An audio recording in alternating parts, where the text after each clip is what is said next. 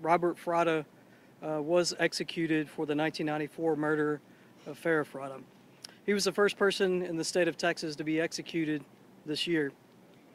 Fratta did not make a last statement. He stared straight ahead at the ceiling and did not acknowledge the victim's witnesses at all.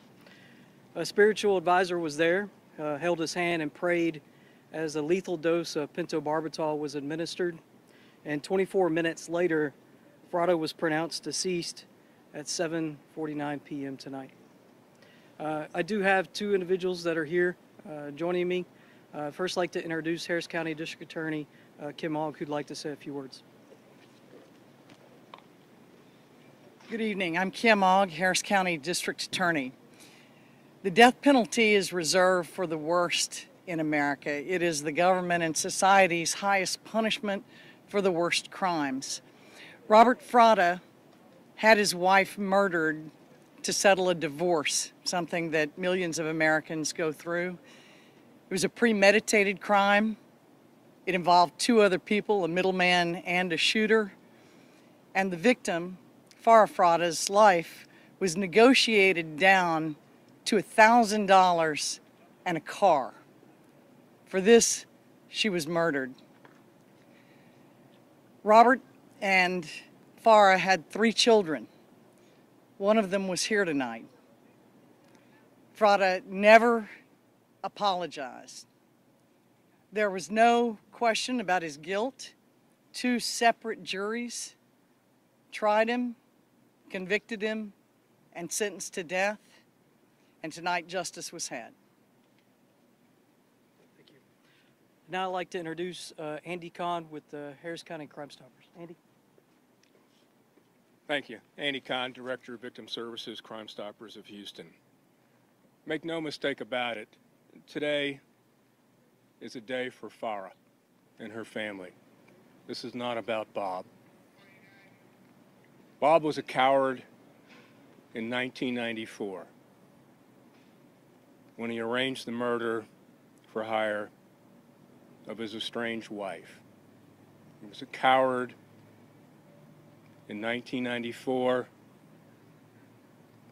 and 28 years plus later, he still was a coward tonight when he was offered an opportunity to at least extend an olive branch to his son that he knew was watching this, as well as Farrah's brother. And he still chose the coward's way out. He could have said, I'm sorry for everything I've done.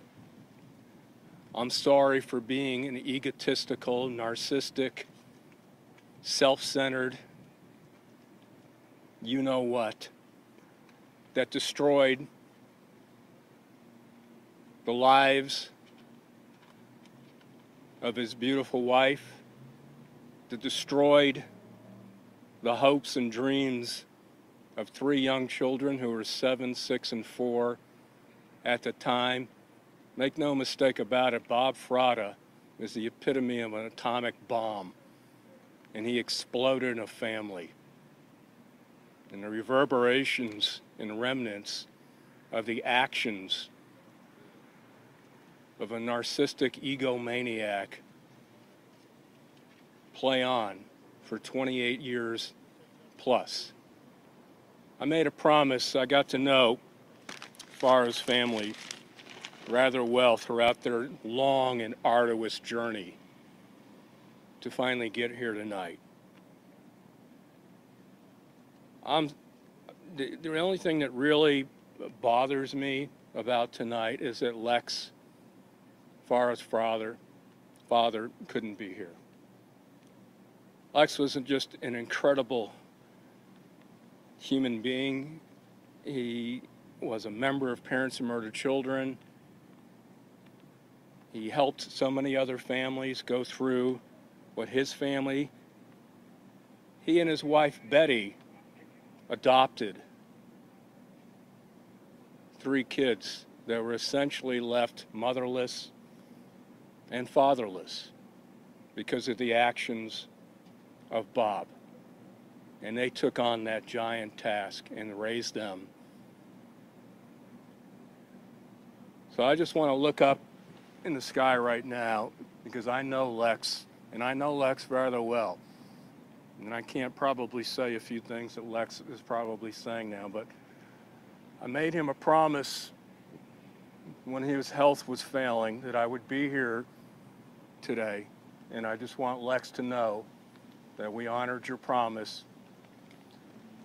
And finally, we got justice for your beautiful daughter, Farah. And always know that so many people in the Kingwood, Humboldt, and Harris County community deeply remembered Farah as a loving mother. And she'll forever be in our hearts that way tonight. So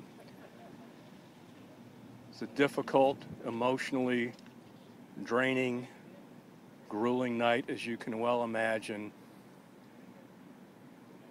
But Bob Fratta brought this upon himself, and no one else is responsible for what happened here tonight except for Bob. And knowing Bob, he would probably agree that, yeah,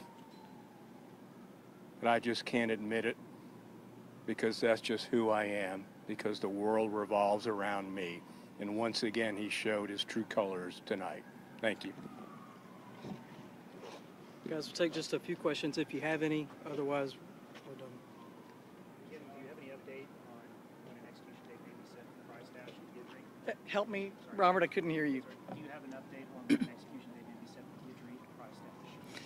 I do not. Every single death penalty case and every single inmate who has received the death penalty and is here on death row gets their own day. Each case gets its own resolution. We look at everyone independently. I have no future dates, but I saw the pain on this family's face like I do on every family, and we'll see that justice is done in all the cases.